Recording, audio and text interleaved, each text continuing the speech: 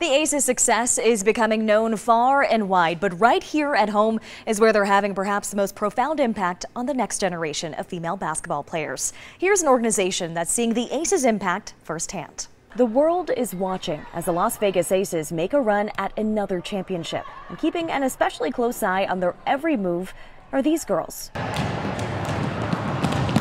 who hope one day they might be in their shoes. I do believe a lot of them do dream about going pro. Local nonprofit Girls Youth Basketball is giving girls 8 to 14 years old the chance to play in a league of their own.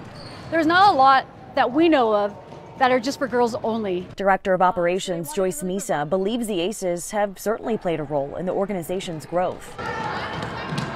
This is their comeback season after taking a couple years off due to COVID. We got a response that was just amazing.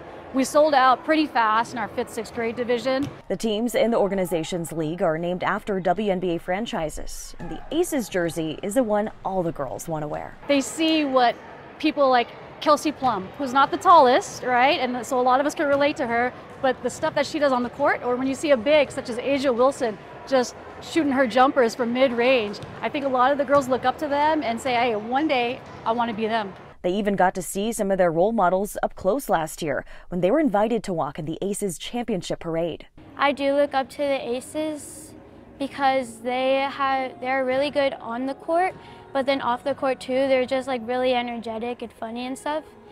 And my favorite player is Alicia Clark because she's fierce, a great shooter, and a great defender. Players like Maya Misa are hoping for another parade here soon. I hope the Aces win. But if they don't, then they should just stay happy because they had a really good season with really good players. Win or lose, these girls are behind the Aces because they know the Aces are behind them. And if your child is interested in getting involved with girls youth basketball, we've got a link to the organization's website posted in this story on ktnv.com. Reporting in the studio, I'm Anjali Patel.